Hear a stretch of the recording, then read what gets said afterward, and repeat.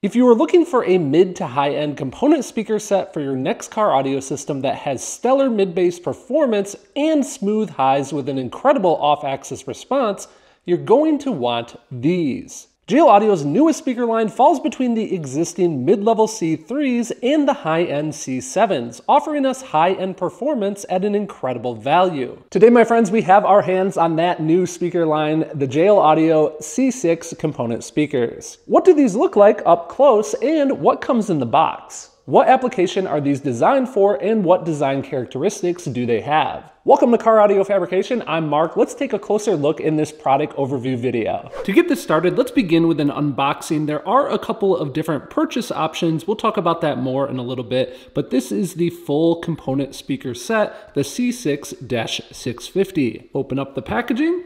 On the top, we get warranty information and this open spread style manual. In this first tray here, we get a pair of passive crossovers. Underneath those, we'll find some associated mounting hardware. Along with these, in those baggies is the tweeter mounting bracket, the associated hardware, and wiring connections. Included are two different styles of tweeter mounting cups. The first here, this is a surface mount style cup. As you can imagine, this is going to be simply mounted against a surface, and it's going to allow the tweeter to twist into place. And JL Audio has also provided us with a flush mount style cup. In this case, the tweeter is going to go inside, lock into place, but you would drill a hole in order to mount this flush into a panel. Let's just get these out of the way for a moment so we can get at the tweeters themselves, which have wiring affixed to them. But there it is, the 1-inch Silk Dome C6 tweeter. We of course have a lot more to talk about here, but just to continue the unboxing, let's remove this tray. I just noticed that the packaging does have a nice thick piece of foam on top here to protect the speakers in transit to you. And this cardboard piece here as well also has a similar foam attached. Underneath that, we find some included speaker grills for the 6.5-inch woofers. You'll note that the grills have a little indentation on them here, more on that in just a second. And if we pull these out, we can see the 6.5-inch woofers. Each woofer has a trim ring. These trim rings are what the grill will actually mount into. And beneath that, we will find the C6 6.5-inch component woofer. Underneath each of the woofers is associated mounting hardware and again, electrical connectors.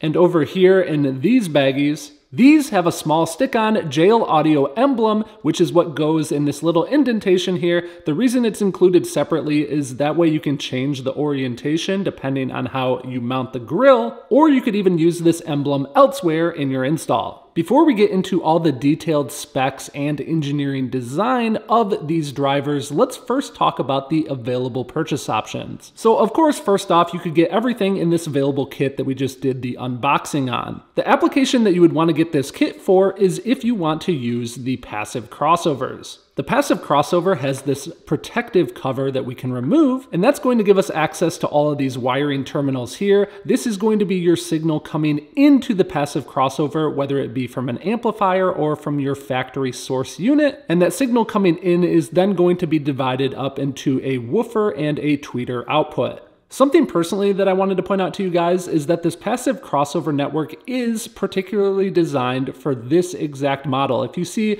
inside there, it says C6-650. This is engineered exclusively for this speaker set. I grabbed this passive crossover here. This is from the C2 series of speakers, and I just wanted to show that they are in fact different, but what I do like is that they're also the same when it comes to the actual mounting pattern. The reason I find this advantageous is let's imagine that you have a set of C2 speakers in your car right now, and you want to upgrade in the future.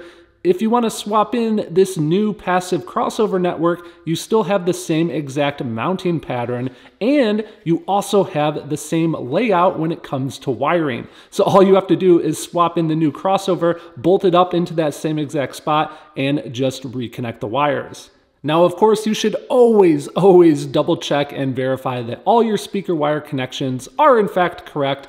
But I also double checked even on this C3 crossover here. Same thing, same mounting pattern, same wiring connections. Personally, I really appreciate that even though each crossover network is slightly different, installation-wise, they are very similar. Back to available purchase options, what's unique about the C6 lineup is it's a lot like the C7 lineup. Let's say that we know that we want to run these drivers in an active system configuration. In that case, we're not going to need the passive crossover network. Just in case you don't know what running active means, what that means is we're going to use crossovers built into the amplifier or into our digital signal processor in order to bandwidth limit each of these drivers. And what that means is we wouldn't be using the passive crossover network. We'd be using an active crossover network to limit the range of frequencies sent to each of these drivers. So if you are going that route, you can get the C6 component woofer, which is the C6-650cw, or you can get the component tweeter, which is the C6-100ct, and you can buy those a la carte individually. If you're planning on running a pair of these speakers active anyhow, this is definitely something worth considering, because by getting rid of these passive crossovers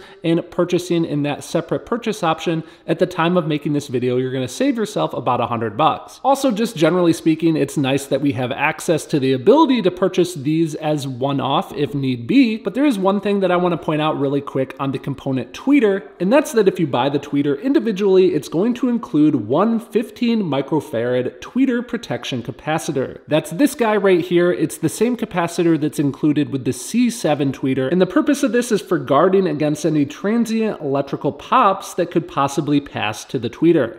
I want to stress that this is not meant to be a high-pass filter for your tweeter. You're still going to want to set that up on your amplifier or in your DSP. This is purely meant to protect the tweeter. Details on exactly how you wire that in are included in the manual. Now let's get into the good stuff and talk about specs. In terms of continuous power handling, the woofer is rated at 100 watts RMS and the tweeter is rated at 80 watts RMS. But this is important. Keep in mind with dynamic music, it's unlikely you would be providing that much power to these drivers. So I love that in JL's specs, they list a recommended amplified power value, which in this case is between 30 and 150 watts RMS for the woofers and 10 to 150 watts for the tweeters. This is valuable because it gives you a better idea what amplifiers are going to pair well with these speakers, especially when you go to run active. Now, both the component woofer and the component tweeters have a nominal impedance of 4 ohms, and the woofer has an FS of about 53 Hz with a frequency response of plus or minus 3 dB from 55 Hz up to 6 kHz. Now, the tweeter, on the other hand, has an FS of 1500 Hz with a frequency response from 3 kHz up to 21 kHz. Now let's talk about the engineering and design of each of these speakers. Now, if you're familiar with JL Audio's flagship C7 speaker line, you're definitely going to see some familiar technology here as we go through the different features on the C6 woofer. Let's start with appearance. On the front side here, we have a nice stealth black look. I actually really like this. When this is behind a door panel, you're not going to see anything obtrusive. It's just a nice neutral appearance that we expect in a vehicle. When we turn this driver over and look at the backside, you are going to see a little bit more of a machined kind of silver appearance embellishment here, along with this deep blue colored C6 branded sticker. Now right away, you're going to notice that the terminals on this woofer are on opposing sides. They're not next to each other, and this is actually advantageous. The advantage of having the terminal on each side like this is your spider, which has the lead woven into it. That's that yellow suspension material that you see on the inside there. It allows the spider to stay balanced from side to side. You're not going to have any distortion because the spider is slightly different on one side of the speaker. Now the motor plate design here is forged and machined with DMA optimized geometries to create linear motor force under power. JL Audio's DMA optimized technology is proprietary, and ultimately it allows them to design a motor that has outstanding mid-bass impact, is linear, and has low distortion. Now we talked a little bit about the spider, but it is worth noting it is of large diameter, it has a linear profile, and it is designed for linear compliance and outstanding excursion capability. The center cap here is designed to optimize the high frequency response of the woofer for seamless transition to the tweeter's response, and this driver also features features an oversized voice coil for extended power handling capability, which minimizes thermal compression and distortion at high listening levels. The frame here is not plastic, it's definitely metal. This is a cast alloy frame. It's in fact very similar to the C7 woofer, and although you can't really see it here, it also features JL Audio's elevated frame cooling technology. The cone material is a mineral-filled polypropylene, which is quite common in the JL Audio speaker lines. It's a very light material, which allows the speaker to be more efficient,